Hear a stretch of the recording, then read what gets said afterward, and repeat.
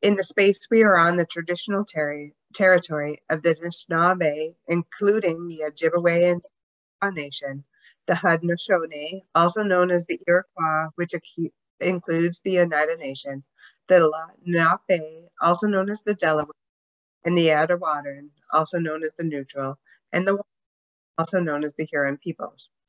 In this space, I acknowledge the privilege I have as being the executive director of the Coalition for Gender Equality, and this means that I experience a great amount of power, along with a great amount of responsibility. And I participate actively tonight in this acknowledgement of the land to ground me in the rest of the work I do.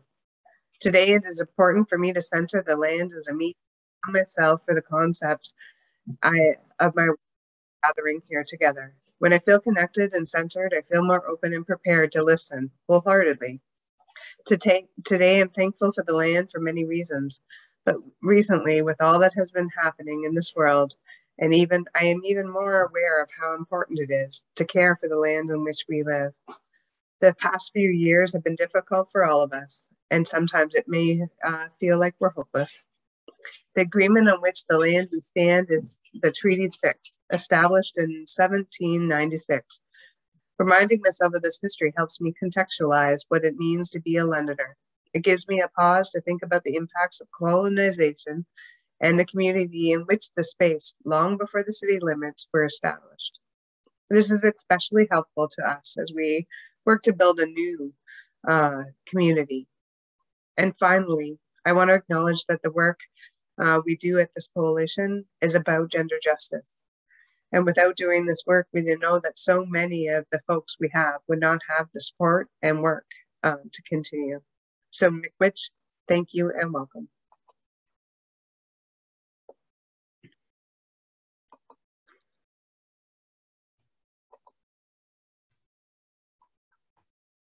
So, welcome everybody. It is my honor to introduce our guests. So we have Rachel Ettinger, who is a recent MBA grad, currently working at Unilever Canada in marketing.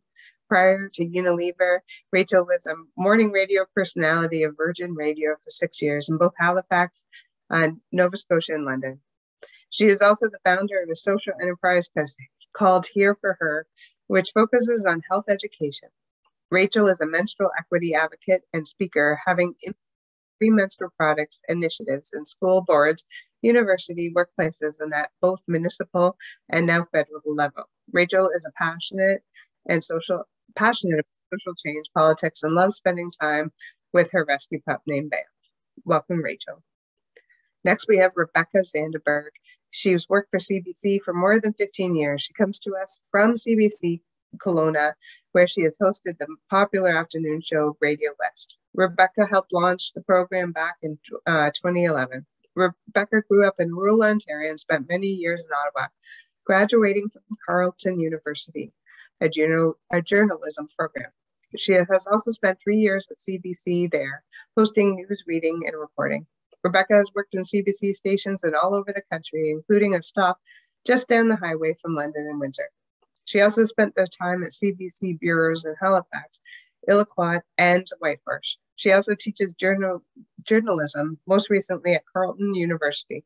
She also taught at the National University in Rwanda and Cape Peninsula University of Technology in South Africa. She filmed radio documentaries from Rwanda and South Africa. Rebecca is an avid runner and keen to lace up and run the endless riverfront trails in London, along with uncovering every second-hand and mid-century shop she can. And lastly, we'll welcome Sarah Halabi. She has a PhD in education from Western University and is a professor at Fanshawe College. Her research primarily has focused on Muslim girls' experiences with Islamophobia, sexism, and anti-Black racism in Ontario's secondary public schools. She has been annually asked to lecture on topics of Islamophobia in schools for the Bachelor of Education program at UWO and has been part of a number of panels aimed to highlight the misconceptions of Islam abroad. She has also been featured on Rogers TV to discuss misconceptions of the veil. Welcome, everyone. So the first question, and the question we always ask is, what does gender justice mean to you? So who wants to go first? Do you want us to just, go in the order you introduced us in? Sure. We'll start with the first question in that order. Okay, all right, I'll jump in. It's interesting because, first of all, when I hear gender justice, you can't talk about gender justice without discussing race. That's a huge part of it. So I would say when I speak about gender justice, you have to have an intersectional feminist lens. But then to me, it should be that every person should be able to have equal opportunities, equal pay, and be valued and respected regardless of their gender in all areas of their life. And I guess in my opinion, talking about this, it's terrifying, like, to me, how much work needs to be done still from a gender equity perspective, race equity. And then, once all that work is done and those resources and opportunities are together, then we can achieve gender equality. Thank you. Yeah, I can go next. I mean, obviously, I echo everything Rachel just said. I kind of want to speak about it in terms of what I do, I guess, and how I hope to highlight women and as she pointed out, Rachel pointed out, the intersectionality of women and the importance of highlighting voices that are Indigenous, Black, and racialized people. So I try to do that on the radio every day and making sure that we tell stories of women who may be running into barriers and acknowledging which barriers exist. I mean, that's one of the things we do all the time on the program and we try to do in our reporting. And I think we're getting better at it, particularly the race piece. I think for a long time, we thought if we were talking about women, that was good enough. If it was a woman, our job was done. And I think that has been especially, in the last couple of years, there's been a reckoning in my own head, I think, of all of that. And I think that, our job is better served at making sure that we bring all voices to the table and telling the stories of people who have been wronged and exposing sort of injustices, I think, is a big part of what gender justice is in the work I do. It is exposing when it has gone awry, I think.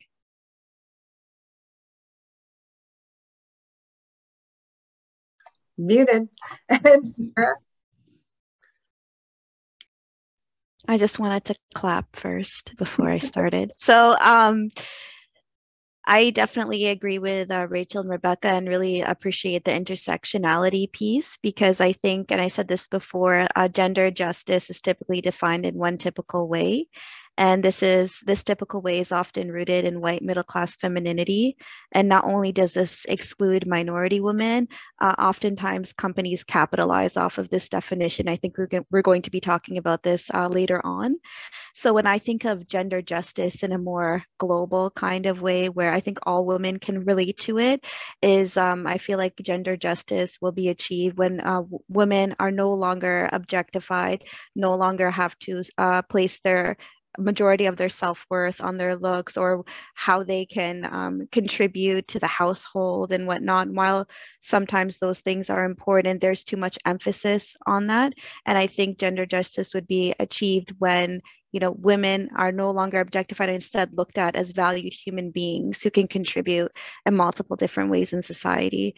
So that's just a very brief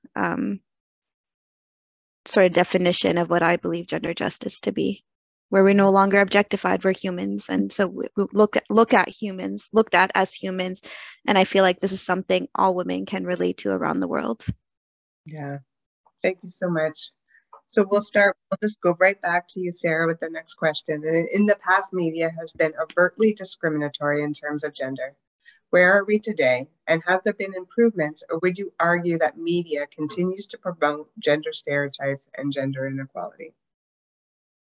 Okay, do you want me to go or do you want to go in the order that? Okay, so Yeah, so I definitely believe that the media has improved regarding overt forms of gender discrimination. So we have come a long way, but I feel like the implicit gender discrimination is definitely there. And I think it relates back to the first question too, specifically focusing on, gender justice. And I'm going to focus on how this is advertised in the media. There's sort of one way this is typically advertised. And there's this message that the increased sexualization of women and less clothing is perceived as the only form of empowerment.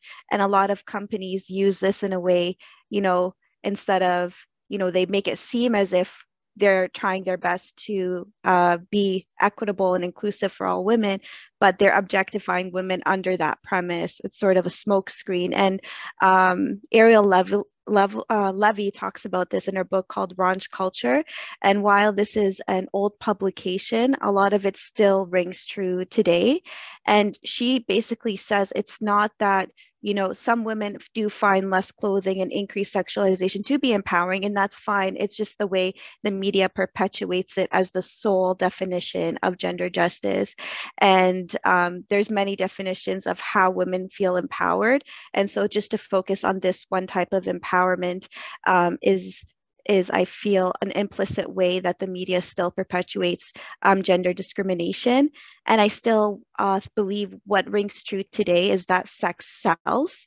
And so we can definitely see that reoccurring in advertisements, on social media, on shows. And I was just talking to Rachel about this before we started, but if we look at social media, for example, and what videos tend to become viral, there's this saying that, or this thought that social media sort of democratizes fame, where anyone has a chance to become famous. But if we were to see the viral videos, and there's research done on this, and we see that the typical viral videos are those who emulate those social norms. And a part of that is we see the viral videos of women with the ideal body shape, with the ideal beauty standards. And this is constantly being recycled, and young girls are watching this. And it's no surprise that the BBL, if you don't know what that is, the Brazilian butt lift, is one of the most common plastic surgeries girls do. And it's actually one of the most dangerous types of surgery. It has the most increased risk. And we see that, the multi-billion-dollar beauty industry definitely profits off of this beauty ideal, this beauty standard that we keep perpetuating ourselves, right? And so I believe that the implicit aspect still exists. And even in cartoons, right? I was looking at some of the cartoons my niece watches, and I'm like, what is going on here? What is this girl going to learn from seeing these things? And then there's some recent research done by Montez and colleagues that found that cartoons, for girls between ages 6 to 11, I believe it was, they found a significant proportion of sexualized images of girls in cartoons. And so what does this say? What message is this sending to us from when we're young? How are we socialized? So, and when I talk about the media here, I'm talking about media in terms of mass media. What Rebecca is doing is, I believe, countering that. She's fighting against that with what she does. So I want to be very clear when I'm talking about media. I'm not talking about all media. I'm just talking about the mass media and the general trends of media. And it's great to have someone like Rebecca, who captures the various voices of various women from diverse backgrounds. And so when we go to the last question, I think that's one way. We won't get there now, but I think what Rachel is doing is one, or Rebecca's, what she's doing definitely speaks to that. So I hope that answered the question. It did. Thank you. That was so enlightening and, so true. So much to think about. Rebecca, same question. Yeah. So I guess I'll probably talk mostly about the media in people who do journalism more than because I think we certainly heard a lot from you. So thank you on the media more generally in commercialization of all kinds of things. But just the other day, I did a story about a woman who was in a parking lot, and she calls herself fat, and because fat is just another name for another word that is a description, like skinny, like tall, like short. So she's a fat woman, and she is white, and she was in the parking lot, and she was trying to get out of her car, and it was she was parked next to a gentleman in a car, and as she was getting out, the man said to her, oh, I didn't know if you were going to make it out of there, like sort of taunting her a little bit. So she had shared this story on social media, and I decided I wanted to tell her story. Like, what is it like being a woman in a larger body, and what does that mean for the kinds of jeers that you still get in 2022 from people? And so she told her story, and as I was doing this story, and this is an example of how I think the media is doing better, and someone like myself, who is a white woman, is trying to do better. But 5 years ago, I did this. I would have done this story. I wouldn't have thought twice about asking her, what if you were not white? How do you think it would have even been harder for you? And we did talk about that. And then I went to an organization based in Toronto that deals with larger women who are also, it was run by two founders who are, I think, Black. So it's like, so I went to them and talked to them about their experiences. And I think the media is doing better. And I'm an example of this, where I went the extra mile, and I said, okay, you know what, like this is, again, it's the intersectionality. It's not just a simple story about someone who's existing in a body that is not the conventional beauty standard. And it's even more difficult for those who are not white. So I was, I think that, and I think we do those sorts of things every day now, where we're trying to sort of capture the story in a more comprehensive way. We always do stories, I do, or we used to, where we think that the listener, I host a radio program where you think that the listener is like you, right? And so, you're like, let's talk about Ramadan. And we're like, here's what it is, everybody. Do you know what Ramadan is? And then we like enlighten our listeners. Well, probably a lot of people listening are actually, they know very well what it is, and they might be, celebrating and doing all of the things that I'm trying to tell them about, or we're trying to enlighten our listeners about. So it's finding this balance of gender equality in also providing information, but also recognizing that, we don't all look the same. And I think that gender justice and the media doing better is making sure that we understand who is in our community, and speaking to them, and having them tell us about themselves, and letting them share their own stories, I think is a big part of making sure that we are better capturing the stories that are out there. And I think that that's a big piece of what we are trying to do now. And I even just today, I got an email from someone who said, I have like, she's an advocate who works on behalf of women and girls who have been sexually assaulted. And she said, I have someone who wants to share her story. And her story was that she was sexually assaulted by an intimate partner. And when the police came to her door, and I believe the police officer was a woman, they felt as though their concerns weren't being met with any sort of sincerity, and they felt like they were being dismissed. And in the end, it was there was no resolution. And so she wants to share her story. And I think that, part of the Me Too movement was really starting from a point where you believe women.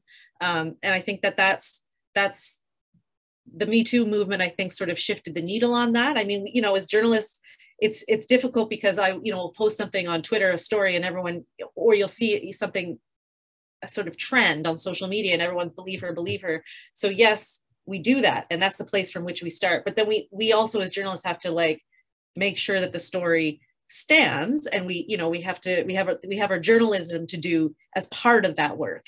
But the starting point, I think, is different than where we were maybe 5 years ago, which I think is really important. And that's also part of gender justice, believing women and believing, what they tell you. And then another part, I think, of course, and I'm a mom of 3 young kids. They're 5, and so my daughter's almost 6. So it was interesting when you talked about the cartoons, because she stopped doing it now, but she was watching the Barbie show for a while. And I was like, oh, Joan, her name's Joan. Joan, do you really want to like? And then I'd be like, okay, but where are the people who aren't white? And luckily, at least they may be tall and thin, but they have some characters on the show who are not only white. But I'm always, you know, I'm very, very cognizant of the images that are feeding into her brain. So now she's watching Wild Kratts, which is better. But being a mom of 3, and then I have twin boys who are 4. And I think that's part of knowing a woman's work and a woman's worth, whether or not, like, I stay-at-home moms, let me tell you, they are, you know, anytime we can depict a stay-at-home mom in a way that sort of captures I almost swore, the hard work that they do, like anytime, like, I just think that is part of, and you know, we try to tell those stories, and we have for years, but I just don't think people understand fully fully realizing what it is women moms do at home day to day. So I think that's a big part of making sure the media is capturing it. And we, you know, now that daycare and $10 a day daycare is really coming into focus, I think there is understanding of the worth of taking care of children. So I think that's another big piece of the media's accountability in better serving our listeners with a clearer picture of women. Yeah. Thank you so much, Rebecca. Rachel? Oh my gosh, there's so many things to pick up on and jump in on from both Sarah and Rebecca. And I like, my head's exploding because of course I made some notes about things I wanted to chat about, but there's just so many things. So I think from my perspective, so I was in radio for 6 years, but not a journalist like Rebecca. So I was on a different type of format of radio. And so in this way, my experience, I'll come from like as a morning radio, CHR we call, so like top 40 music, hit music. It's honestly more of like a lifestyle show. So I'll come from that perspective. And then also currently being a marketer, I would say kind of I'm feeling both of what Sarah and Rebecca said, in the sense that we've definitely made progress from a gender equity perspective. I know when I started in radio, I created their Instagram account. So like that was when everything was starting to kind of change in terms of social media. But I would say personally, I feel like it hasn't improved, of course, the way it should be.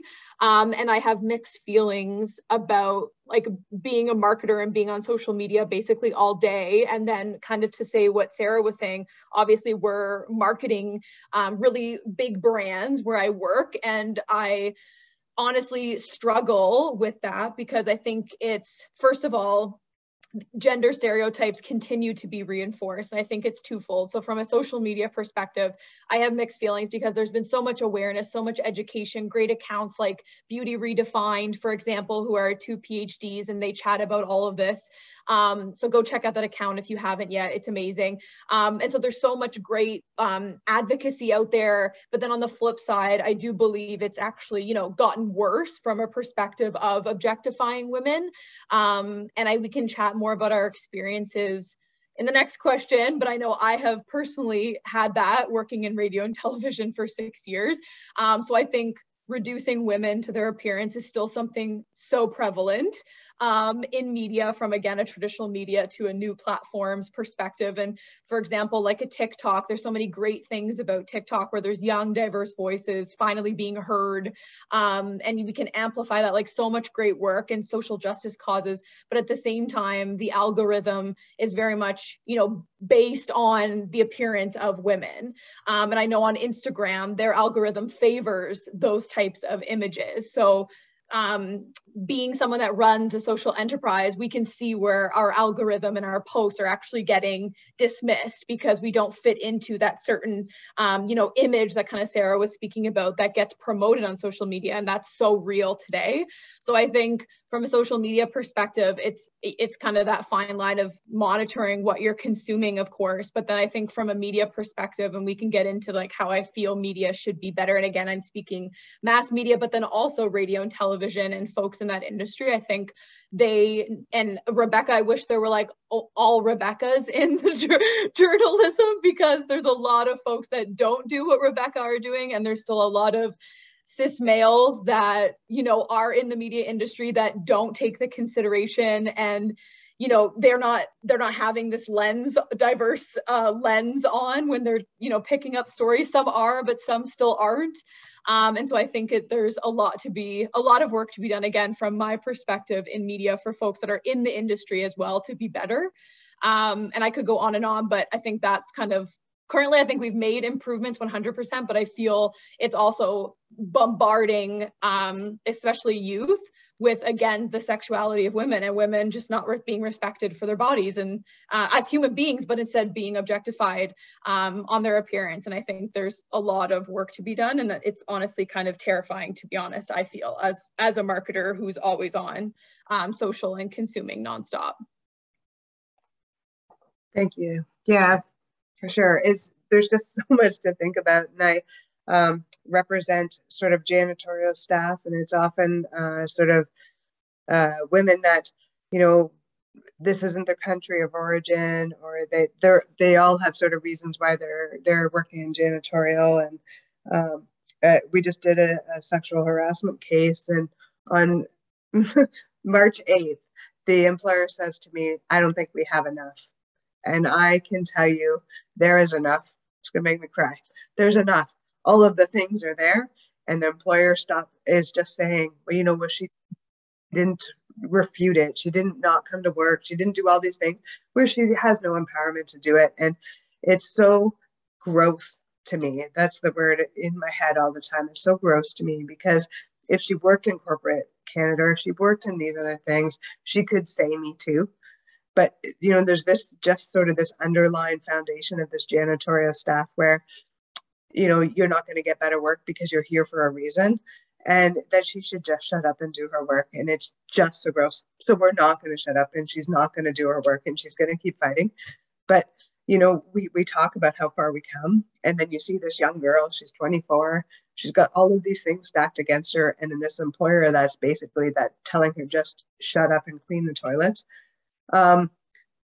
It makes me think we really haven't come as far as we want to have come, because it's layered. That, like, all of these pieces are layered. And, you know, I feel so privileged that I have such a voice, and I can yell and scream, and I can fight, and she just doesn't see that voice. And you know, for somebody to keep saying, you don't have to do this, this is not the way it should be for you, but nobody has told her that up to this point. So, you know, all of the work you do is so important, because you are telling these young women, you know, me too, and they got to keep fighting.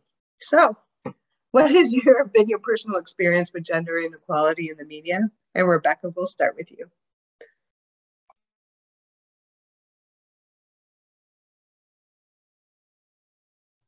You're on mute, Rebecca. Sorry, I was just going to write you a nice comment, so then I missed the question again. Can you just remind me what it is? Yes, the question is, what has your personal experience with gender inequality in the media been? Well, I'm going to start with like a very personal, it's not even like a big deal, but it was at the time, and it made me really mad. So I started like working as a journalist right out of university. So I think I was working at CBC Edmonton, and I was probably 22 or 23 or something. And like, I was looking around the newsroom, and there were a lot of like crusty old white guys working there, which is fine, whatever. They were good reporters. They all wore jeans. So I was wearing jeans. And by the way, like, when you're a reporter, you're often like sent out in the field. You don't know what you're going to be doing. So I wore jeans every day. And so did the dudes, a lot of them. Anyway, and then one day a woman took me aside, like one of the assignment editors or something. And she said, "I don't think you should be wearing jeans to work." And I was livid. So I just thought, like, no one said anything to any of these other guys. Like, why? Anyway, it was just such a double standard. Like, you know, you are supposed to look the part in a different way than the man is. The man can be a grizzled old guy in his jeans and his like sweat stained shirt, and that's fine, but you have to look pretty. So I was, anyway, that's like a really, it's at the time, it still makes me mad, apparently. Anyway, but you know, I think that, I'm just trying to think of like in a sort of broader context of how you see these things play out, affecting me personally. I feel very privileged where I am. I've been able to sort of work my way up at CBC to become a host. I don't think as a woman, I don't feel as though that's been a hindrance in getting to where I am today. I don't know if would be true for me if I were not white. CBC has a really strong push right now to try to get more diverse voices, more diverse people on the air. And I think that we're doing, I think we're doing a better job. I think there are a lot of, sort of token faces. They're not token because they're great journalists, but there is the forward facing people a lot of the time are the people that they hire so that, we sort of can look like we're doing a good job. But I think behind the scenes, there are still a lot of people in upper management who are not diverse. We're getting better. We are getting better, and it takes time. But I think that's a way that I've seen the gender piece, particularly the diverse gender piece, working its way into this conversation. Yeah, come back to me. I need some more thoughts. But that's where I'd start. But it's just, I think there's a lot of work to be done. And I think there's a lot of times where women are still not entirely believed, or there's a lot of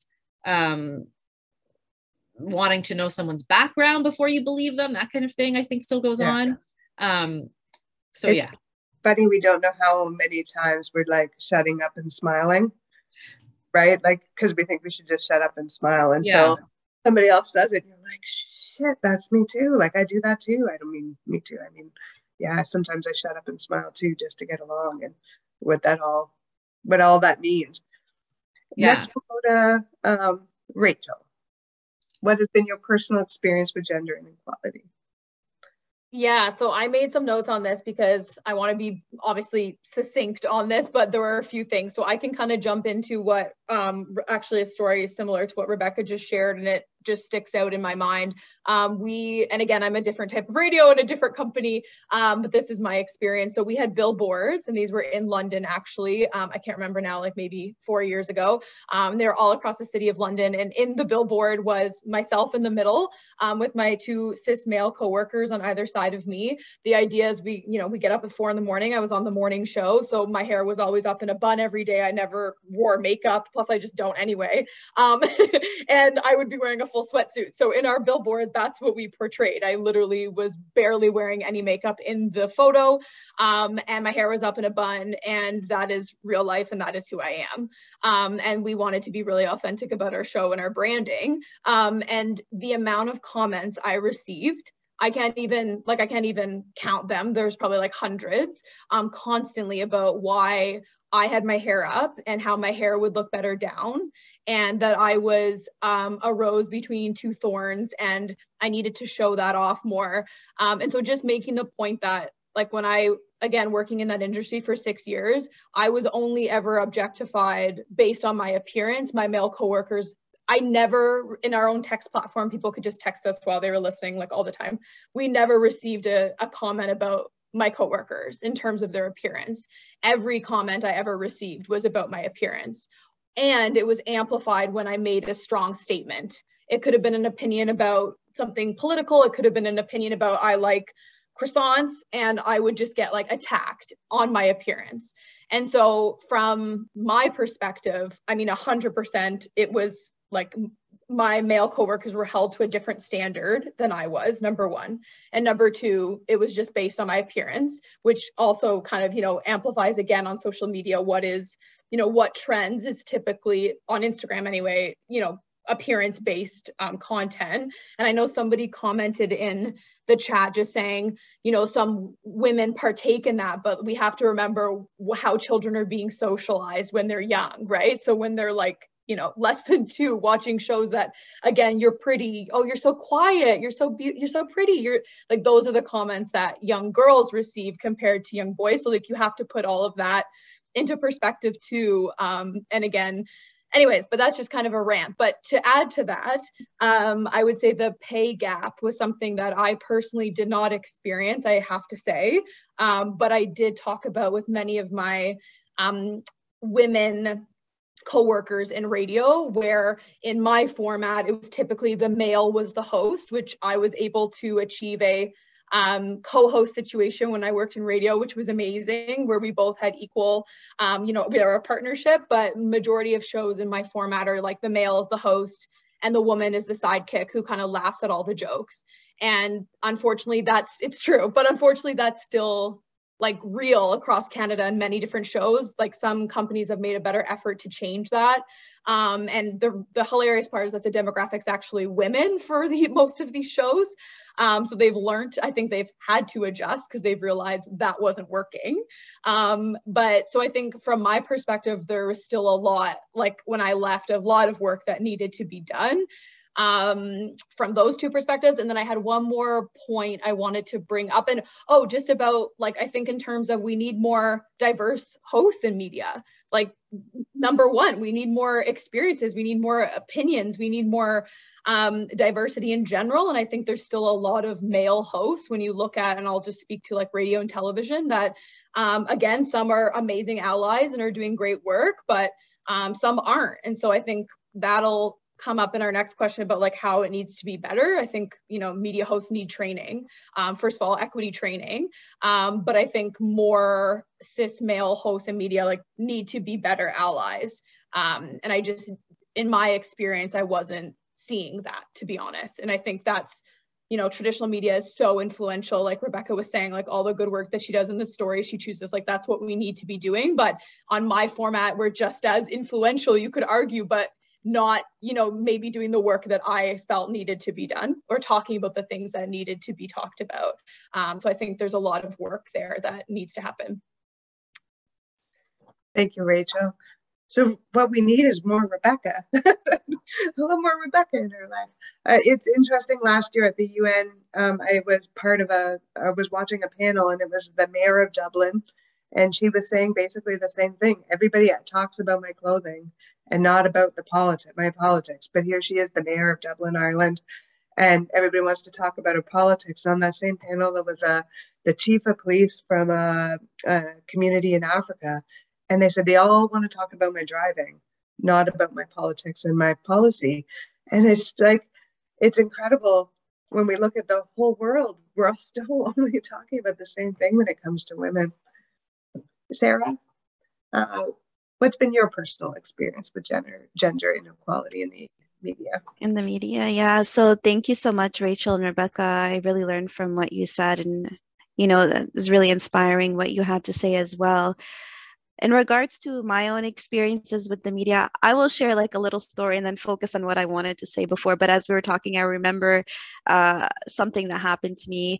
I was addicted to social media. Like I would always go on it, and I realized that it was doing no good to me. So I deleted all my TikTok, Instagram. I don't go on it anymore. I just stayed away from it. And then one day a friend sent me a video from TikTok, and I opened it, and then this interesting other video came up, and I'm all like, oh, I have to download the app to see this video, and I really want to see it because this little clip seems so interesting.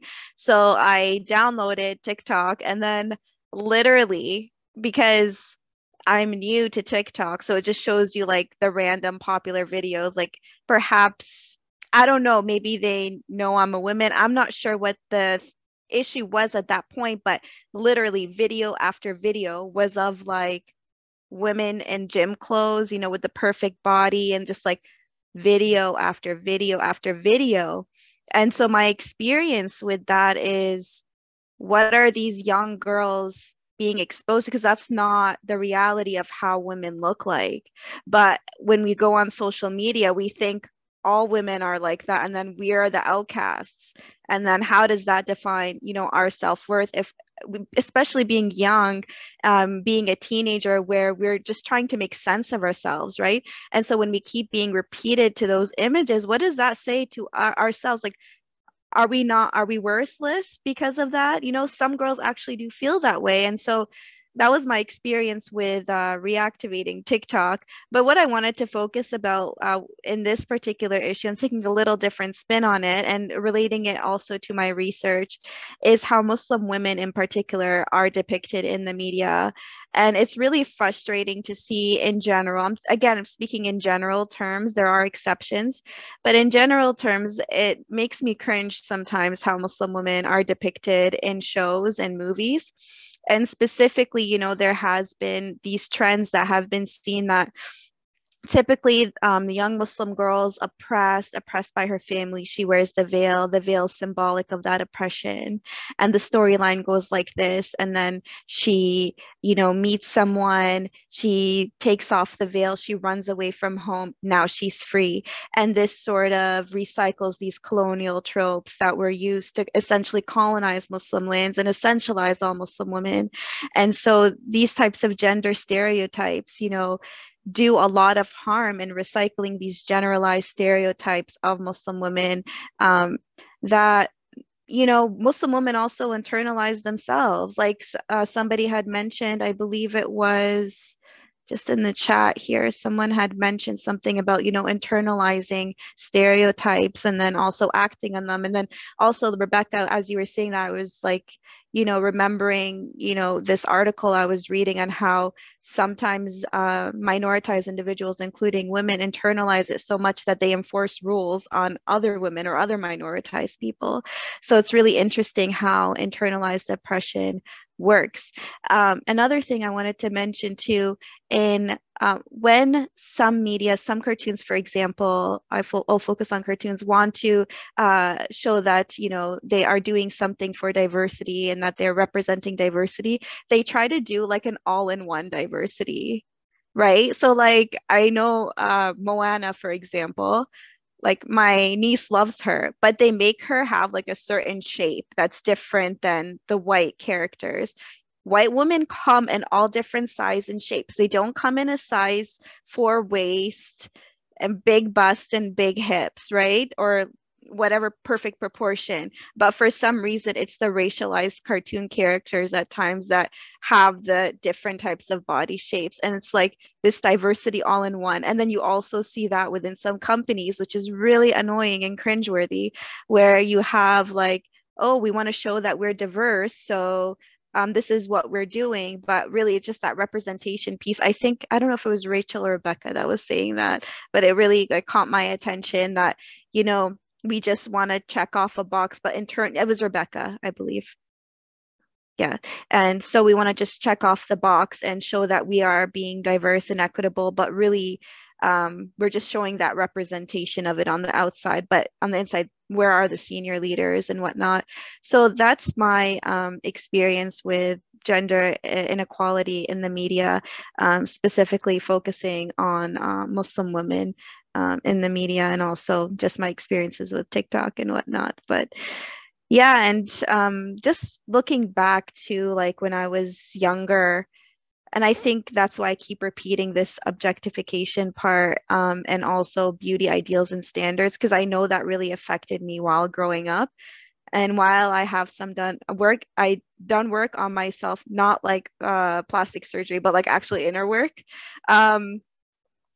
It still like gets to me sometimes as well, if I'm going to be vulnerable here. But then I remind myself of, that this is how the mass media works. This is how the beauty industry is fueled. And so I feel like it's a topic that really resonates with me because like as a teenager, I was really affected by that. And I know I'm not the only one, and it affects all girls. And I really don't want, I look at my nieces too, and I say, I never want them to place all their self-worth on their looks. They're so intelligent, they're so witty, they're funny, and I just love that about them. But then you see with one of my nieces, she's turning 7, and it just breaks my heart that I can see the socialization getting to her when she says stuff like, oh, I'm getting fat, I can't eat this, I can't eat that, or something like that. Just like breaks my heart when she says those things. And I just don't want her to put so much emphasis on her physical appearance. So as a family, we've been trying to just center healthy practices in terms of, it's good to eat healthy for us to feel good. It's good to exercise because this makes us feel good, not because it will change our appearance, but we're focusing more on the mental health, happiness, stuff like that. Like, because that's what those are good for. Healthy eating is good for our overall well-being, but we always focus with what we eat and exercise. Oh, I want to look a certain shape, so this is why I'm only going to eat this.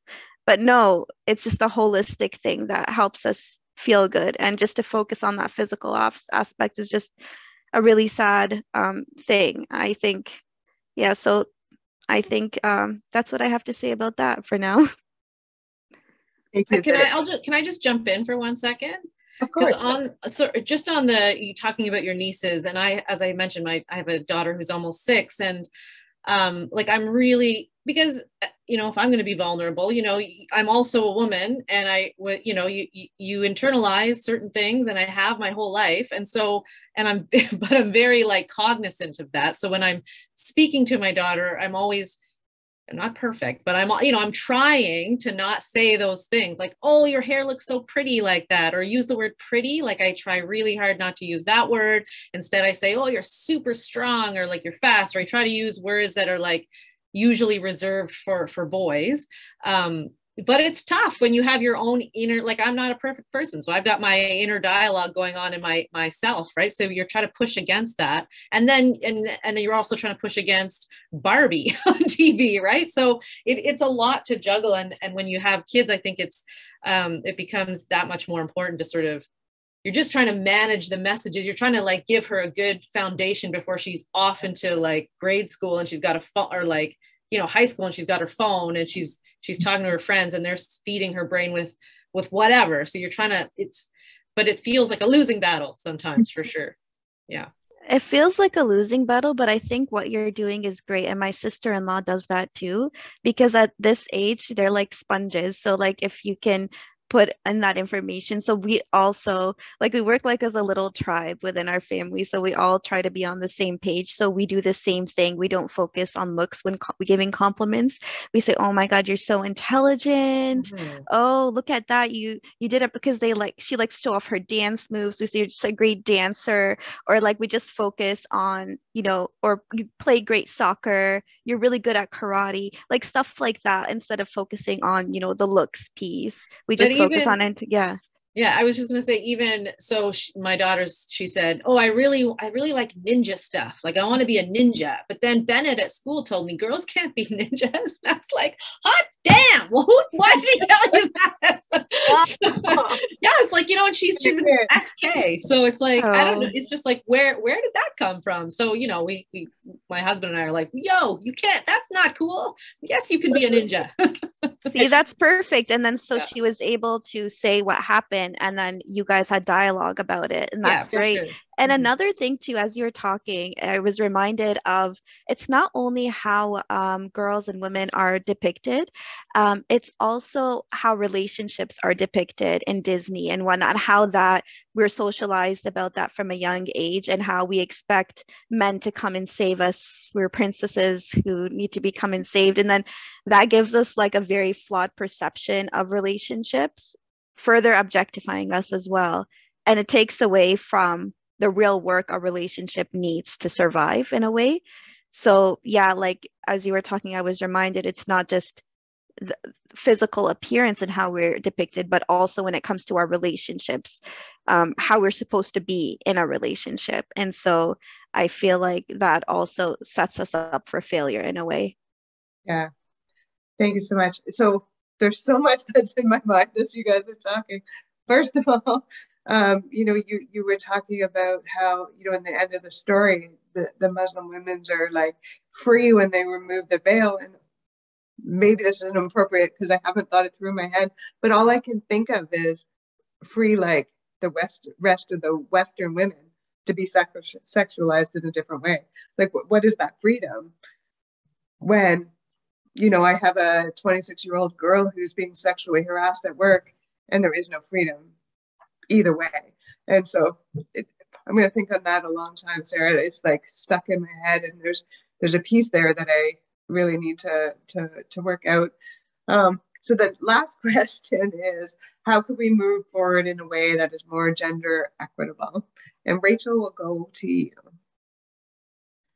Okay, awesome. This is my favorite question because I get so passionate about this. I guess from like the radio TV perspective, again, like from the industry I left, I would say many things easy, like better recruitment of diverse talent into media being number one.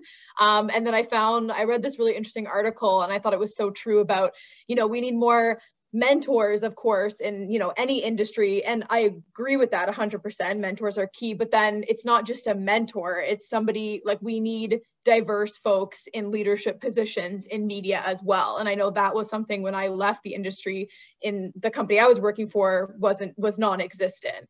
And so I think like that addition on is like, yes, mentors are great, but we also need women in these positions where things can actually happen and things can change. What else? There's so many things. I think we need to continue to amplify like women's voices in media. I think that's really important. We need to like promote women, pay women, put women at the forefront. And I think from a marketing standpoint, I think that's a really tough one, like the mass media perspective. And kind of just to really quickly add on to what Sarah was talking about, now what we're seeing, so there has been improvement, of course, sure, like a lot of companies are using diverse folks and different body sizes, and that's all amazing, but a lot of it is still performative too. It's not, and like that's the part that as a marketer is driving me insane, where they're doing diversity all at once, like what Sarah said, and that's so true what she said about that, or they're just kind of, you know, throwing somebody in a commercial, but then when you actually look at, you know, the leadership positions, the boards, who they hire, like those practices aren't being maintained. So I think it's a very layered issue, obviously, but I think you know, we just need to get obviously more women, you know, in these positions where things can change. And I think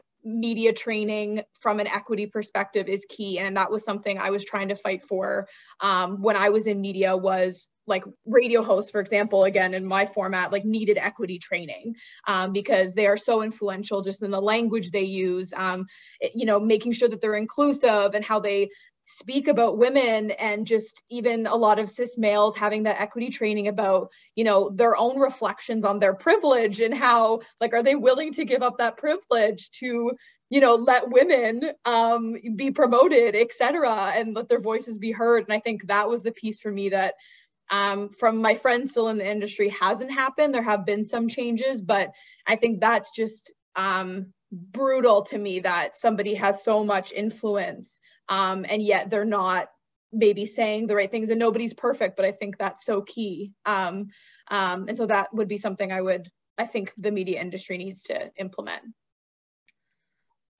Yeah, thank you so much. Rebecca? I think we sort of need to go in the same trajectory we're going. Like, I feel like we have made great strides. Like we're out of the Leave It to Beaver days, at least on the face of it. I know it goes deeper than that, but I mean, you know, when you look at the programming that you can tune into now in a theater or on television, there are like Orange is the New Black was a you know, a crazy diverse show with like different experiences. And, you know, I'm sure there were problems with that show. I haven't really done a deep dive on it, but at least at the face of it, you know, and I think you have to start somewhere. And if it's not perfect, I think if we're trying and we're starting somewhere, which is, you know, we're sort of at the infancy, I think, in many ways of this fight. But I think we need to move in the direction we're moving, and allowing women to tell and share their own stories is really important in the work that I do. Just an example, this week we did on International Women's Day, we did a story about women in trades and why I think it's like you know, we have this huge gap of the number of workers who we need for trade jobs right now. And we have only like 4% of women doing trades jobs. And it's, you know, there's so many reasons why that is. And we can talk about that. But then the person we had on the line was a woman, and she was an advocate for women. And I asked her at one point in the interview, and I was like, do you do a trade? And she was like, oh no, I don't do a trade. And I just felt like, why aren't we talking to the woman who's like the tradesperson? And we do that a fair bit, but I just think it's even better when we can have the most authentic voice in every story. And I think we kind of missed the boat with that interview. She was a great advocate, and she, you know, she's really proud of the work that she's doing, and she should be. But I think the more we can get women to tell their own stories, like if we have the woman on the air who's a plumber and talks about what it's like to go back to the company office or whatever and deal with what she deals with and what she had to overcome to get to where she is, that would have been more powerful than someone speaking on behalf of that experience. So that to me is the number one thing. As for like the the conventional media and the stereotypes and the images that we are bombarded with, and my daughter is about to be bombarded with. I don't know. I feel like that just feels like just a giant, like, moving train that is headed in the same direction, and it's really hard to get it off that path. I mean, again, we're moving in some ways in the direction to sort of like divert it from time to time, but it's still going in that same path. I don't know. But I think that, you know, the work that is being done and the work that, you know, getting women to who don't know they have a voice and helping them have a voice, that's key. And so the work that this organization does is like really instrumental in shaping some of that change. But it is sort of, it feels at times insurmountable, changing the course of the path that we're on. But I think these small nuggets that we're talking about are pushing the train a little bit to slow down, at least, maybe. Yeah, it's interesting. So I'm a welder by trade. Oh, nice. So when I went to welding school, there was no toilet seat on the bath toilet. I tell this story quite often. So I would have to go to the bar next door to go to the bathroom and then come back. But now that I'm older, I think about the privilege I held. I could held up a whole classroom of men. There was 18 of them and one of me. And I would say, oh, I'm going to go to the bathroom. I'd go to the bathroom, come back, and I would make them repeat everything they said. But that is a privilege of a white woman of a certain standing in a community that I could say, screw you. You all are going to repeat what you say, so that I could have the privilege of hearing that teaching again. Mm-hmm. But that is not what will happen for every woman in this community. And so I talk about how I was like put out. I was so angry about it for so many years. But now doing what I do and trying to encourage women to the trades, not everybody has that voice. There was power in the fact that I could, you know, as a young something white girl, you know, with a certain body type and the boobs to make them listen, could shut down the class long enough to go to the bathroom and come back. And they would all repeat what they said. And they might have grumbled about it, but that is a sort of a huge privilege. As unfair as it was not to be able to go pee in my classroom and move on, the way I looked and who I am allowed me to shut that class down and still learn and then graduate at the head of my class. That is not the experience of most women. And it is a huge amount of privilege. And so that is the new story we have to talk about. If we want women to be in STEM and trades and to see themselves in media, we have to understand that not every woman have the privilege that I have and that some of us have. And that is not would be the experience that they had. They would go to the bathroom and the class would just take off and they would never be able to catch up. And so, you know, there's a different story. And I think all of the work that you are doing means that there's another woman who gets to get where they're going because they see themselves in you and they hear the messages in you and they're given that piece of hope. Sorry, Sarah. Sarah, how can we move forward in a way that is more gender equitable? No, I think what you said was great. And my brother is in the trades. He's a welder as well. And he tells us stories too about, you know, the one woman who's working with them from time to time. And it's just a hard culture to work in a male-dominated industry. And yeah, he was just sharing, he was realizing her struggles and sharing it with us. So yeah, it's definitely, I feel like culture of these trades industry, I feel like that plays a large role as to women might avoid entering the trades. But trades is an industry that's much needed in Canada, especially in the financial awards of being in the trades is also very good. And women can do the trades. So I don't know why there isn't. I think there is a push. There's an encouragement of women to do the trades. But if we look at, you know, the larger society and what careers what are the traditional careers from women and what families typically push the women, we'll see why they go the other direction as well. As we were talking, and I sort of think that we sort of touched on it a little, and Rebecca mentioned this as well, in terms of how she is with her daughter. And Rachel mentioned mentorship. So I'm going to bring those two together, and that looking at it as what we can do as individuals.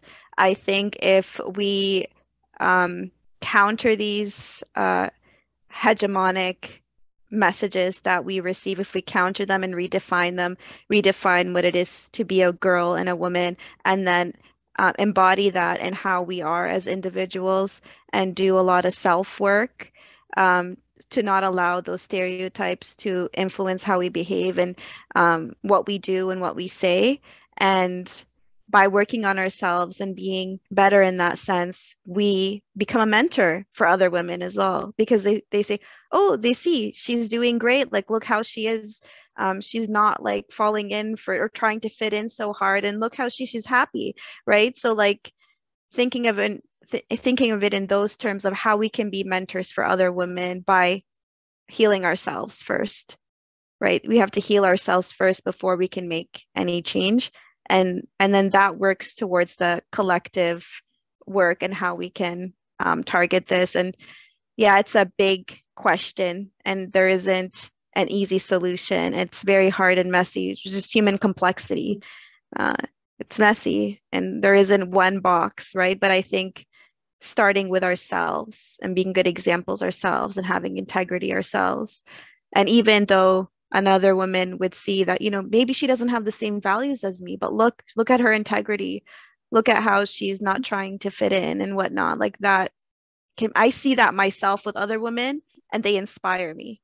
They just change. I'm having like not the greatest day, and I see that in another woman, and it just changes my perspective. It makes me feel more positive, and I look up to her. So I think that's one way we could address this. Yeah, it's interesting moderating for you, sort of fierce, amazing women. I find it like I'm listening. I'm like, oh wait, I should be ready to speak, but I'm not, because I'm like, everything you have said has been so sort of thought provoking, and it's like got me thinking about things that I cannot verbalize yet.